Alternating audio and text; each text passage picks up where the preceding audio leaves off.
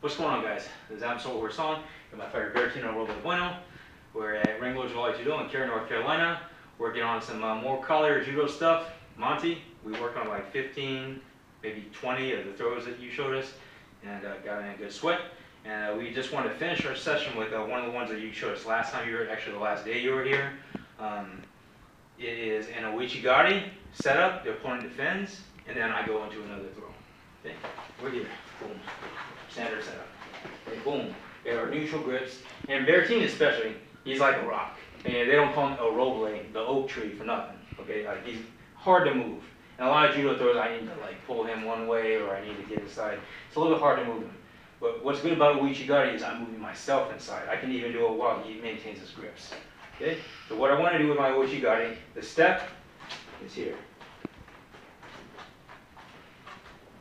Here, okay? I'm getting inside, hip contact. Okay, the arm position for this is I want to be here. Okay, that effectively loads his weight onto the leg that I'm attacking, which is always what you want to do. Boom. Finish the throw. I'm just going to reach the inside of the leg, and it goes. Okay. Bear team, no chance in hell is going to let me do that. So I'm going to come here, boom, and I'm going to hook the leg, and he's going to pull his leg out. Boom, I just missed the throw. Or did I?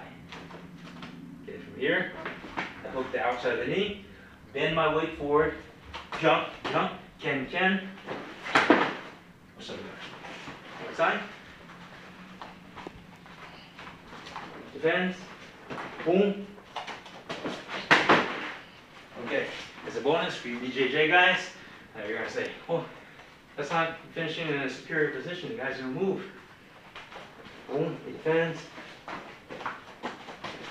Okay, from here, he's going to release here and start playing guard. If I come here and try to mount, he's going to catch me, right? What am I going to do? Go the other way for the capoeira mount.